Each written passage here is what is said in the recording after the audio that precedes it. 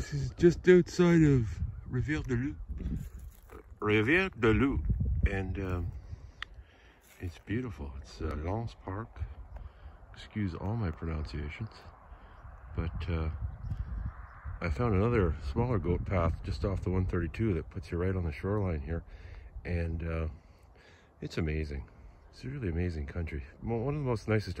If you ever driven through St. Anne's and thought that was nice, the older parts of the way the old houses are right up against the road, this is like St. Anne's for 4 hours straight almost. And Mike, you're right, it does get better as you get further in, and this is just beautiful, absolutely beautiful in here. It's Lance Park. It's very nice.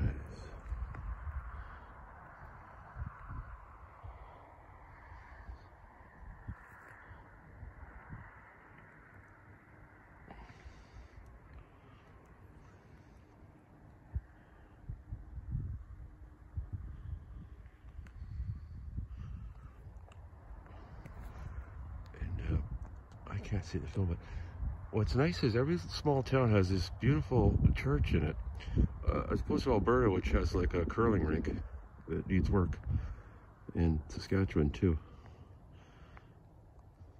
It's a very nice country, and we're starting to get into the Gulf of St. Lawrence. We're still on the St. Lawrence River, but it's actually extremely mountainous in this area too. I was quite surprised. There's lots of mountains all over the place, and almost at the Gulf of St. Lawrence.